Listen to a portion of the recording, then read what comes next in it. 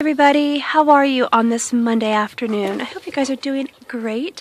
I am here on the cold prairie. It's freezing.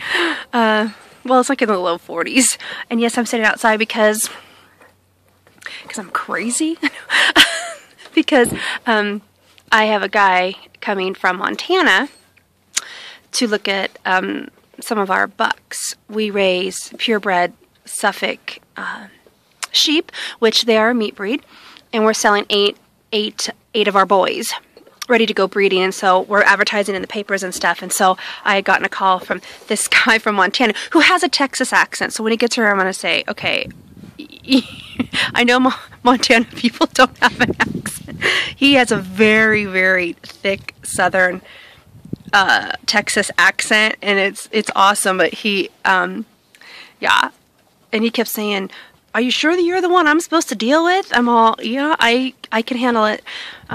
Too bad I couldn't like have someone here to videotape me. You guys could see me in action because I wear a lot of different hats, and yeah, you could see me in action in the barn selling our books. I hope he takes them. So anyway, I wanted to give you guys an update and let you know how my first weekend went coming off of my detox. Yeah, wow. I have a lot to say about that. It's been a little bit of a roller coaster ride. My emotions are playing a little bit of tricks on me, if you will, making me feel blah today, making me, I'm emotional and got some things going on, and yeah. But trying to work through it, of course. That's what, we have to work through them. And I can say that coming off of the detox, which I mainly ate, well, I did only eat drink black coffee, water, and protein, vegetables, and fruit. And so, yeah, it was great. I lost 6 pounds, and I feel amazing. And so then it was over on November the 1st. It was from October 1st to the 31st. So it was over on November the 1st. And so I love heavy whipping cream in my coffee. And I just put like a tablespoon, maybe 2. I mean, it's not that much.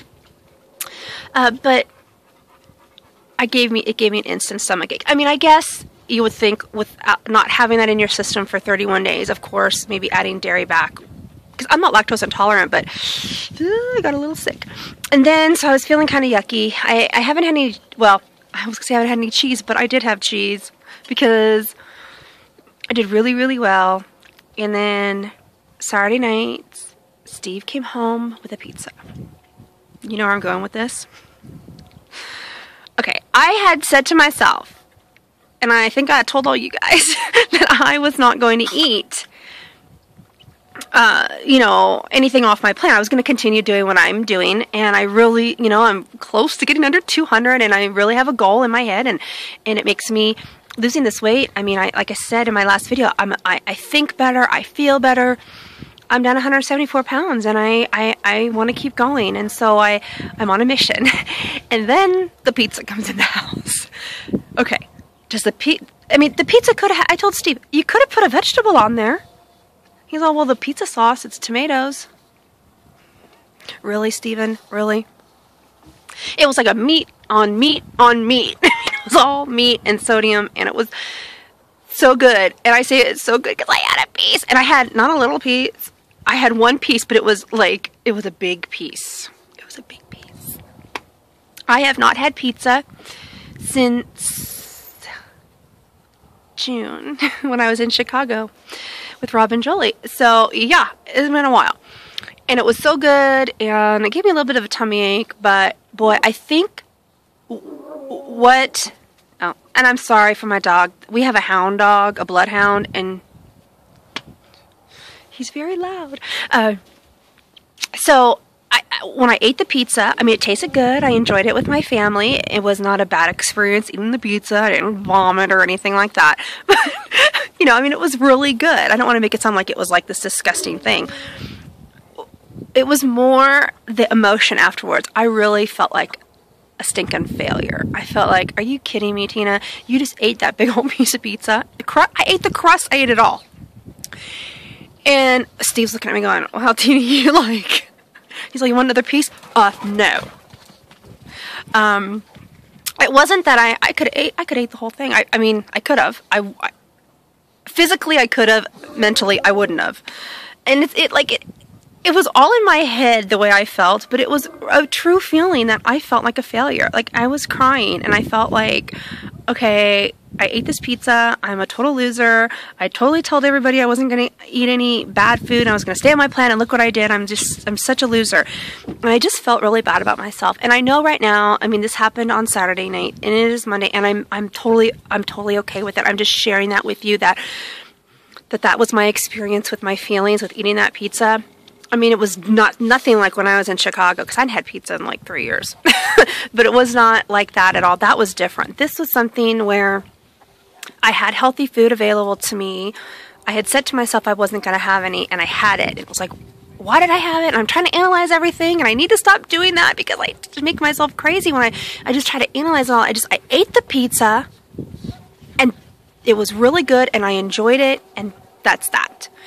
And it's not something I'm going to eat every day, and it's real life, and I know that.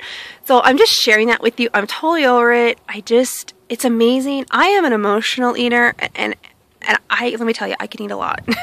And I did eat a lot. And of course, it got me up to 382 pounds.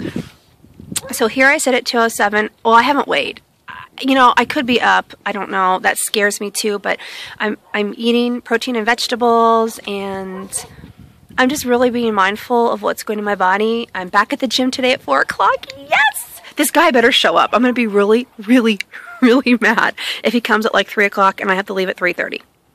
I'm going to say, excuse me, sir, you can wait here till 5:30, because I am not missing another workout day. I'm on antibiotics. I'm feeling better. I'm feeling strong. I need to go lift.